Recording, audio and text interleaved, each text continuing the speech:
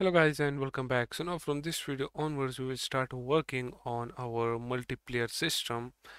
For making the game multiplayer we will be using Photon 2. So you can go ahead and open up the Unity Asset Store and search for Pun2 free. Okay, we will be using the free version.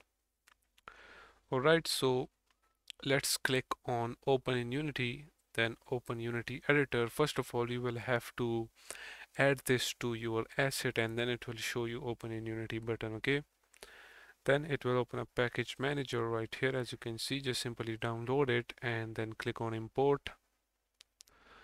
After that it will give you this window. In here we have all of the Photon required things, so I will just simply click on import,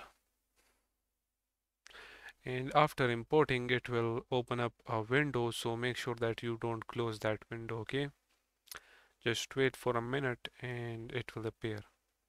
So here is the window. Let me close package manager and leave this one as it is.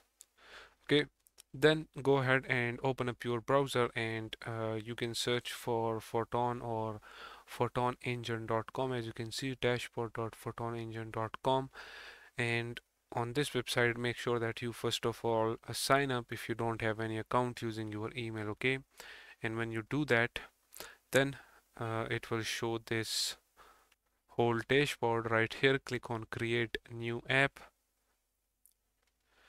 then in here right here we will select pun. Okay, then we can name our application, so let's name this as multiplayer TDM.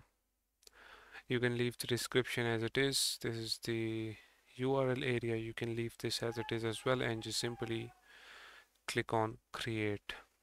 Okay, and now as you can see our app is created. Now you can see this app ID right here. Okay, you can copy your own app ID. Just simply copy it, get back to Unity, and right here as you can see it requires app ID or email, so I will paste the app ID right here and click on setup project. And now as you can see it shows done. All connection settings can be edited in the Photon server settings now. So after this you can just simply click on close. That is it. And as you can see it created this file as well, so we can now just minimize that. And with our project connected to Photon Pun, we can end this video right here and continue our work from the next one.